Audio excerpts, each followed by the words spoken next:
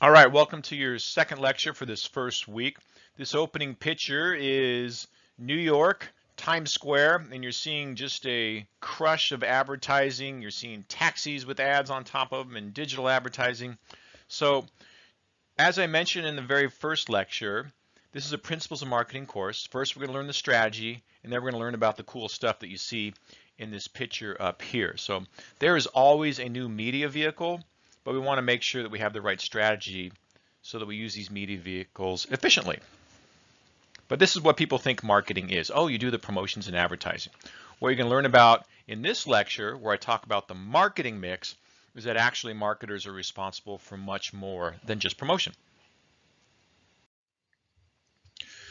So here's your learning objectives, and for each week's lecture, you're going to see these learning objectives on the key things you need to take away from that week's lecture.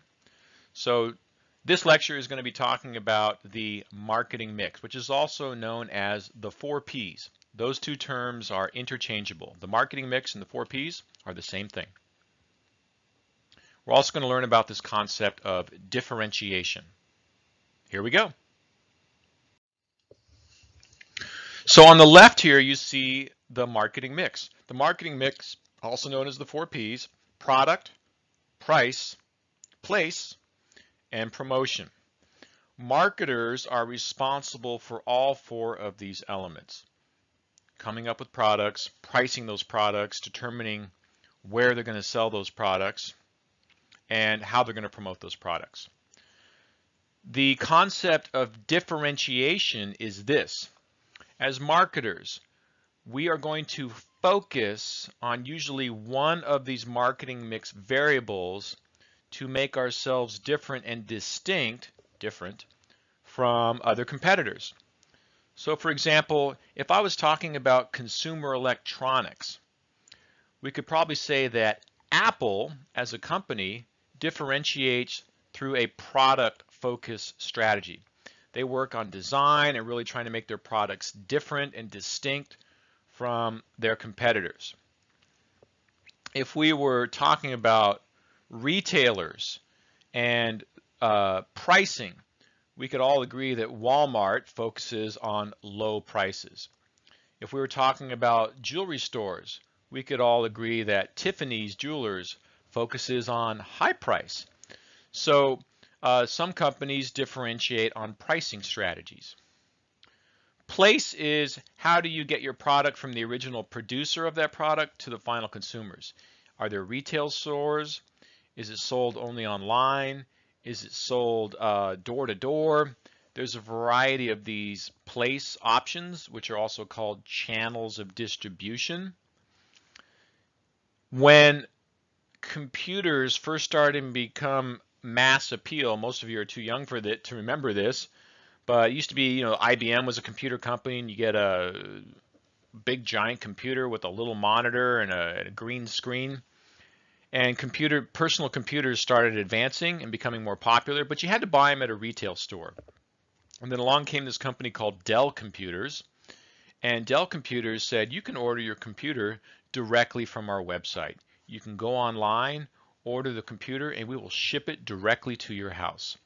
That was a new channel of distribution, direct distribution. The producer was selling direct to the consumer without the consumer having to go to a retail store to get the product. So we'll explain place more in subsequent classes. And then promotion, when we think about promotion, is who really sets the, who uses promotion to set themselves apart from other competitors in this space. Now you might think, oh, marketers are doing all 4 of these. No, they typically really tend to differentiate on 1, maybe 2 of the marketing mix variables to set themselves apart. Think of energy drinks, which I hope you don't drink these because they're horrible for you. But for a while there, these were very popular. And there were a lot of companies. There's Monster, there's Red Bull, Rockstar, lots of these energy drink companies. Red Bull was one of the first. And Red Bull really focused on a lot of promotional activities to make themselves distinct from other energy drink companies. Most of the energy drink companies were owned by large soft drink companies, and they did a lot of traditional advertising, TV commercials, outdoor board commercials. Red Bull came along, and they do a lot of special events and sales promotion stuff. They have these competitions and all kinds of special events, and Red Bull's there. They go to a lot of athletic events and other events and do sponsorships. So they kind of used a different promotional way to set themselves apart from others. So differentiation, again, what are we going to focus on as a company from our marketing efforts to make ourselves different and distinct from other competing products and services? We don't want to do what everybody else is doing, because if we do, we're in the sea of sameness, and it's really hard for consumers to understand how are we different. Differentiation. So the next series of slides talk about the 4 Ps in a little bit more detail. So here you see product. Product is differentiating again on product, like the Apple example I gave you. Here's a burger chain. I believe it's stacked, and customers are excited because they can order directly from their table using a tablet. They can customize, so customization and technology is how Stacked, another burger chain of which there's many, is making themselves different. They're differentiating on product. Pricing, I gave you this example before of Tiffany's, which uses a high price strategy to really differentiate themselves. It could be a low price strategy. So we'll get into pricing later in the course, but pricing is another one of marketing's responsibilities. How are we going to set our price? What strategy are we going to use? Place, how are we going to sell our stuff? Are we going to sell through retail channels, which means we make the thing and then we sell it to a retailer and then they mark it up and sell it to us, the final consumer? Or are we going to have a website and sell directly to consumers? Or are we going to do a multi-channel and have both of those?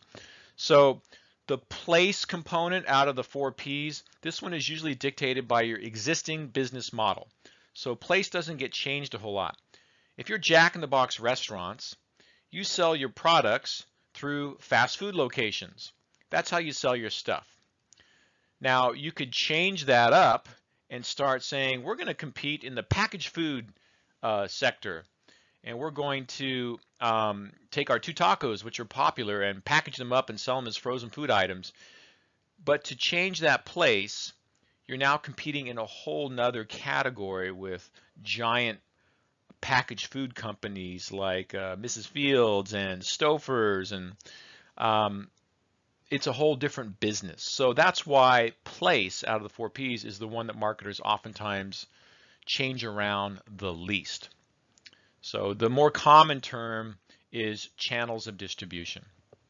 And there's another thing going on right now, which is the sharing economy, which means companies like Uber and Lyft or Airbnb has made it so consumers can now share directly and basically bypass businesses entirely, and you can stay at somebody's house and pay them directly. You don't have to go to a hotel. So a lot of these business sectors are being threatened, and as the place component is changing for as how consumers use products. We'll get more on that when we talk about place. And then promotion. This is what people think marketing does. Oh, you do ads and social media stuff and come up with campaigns.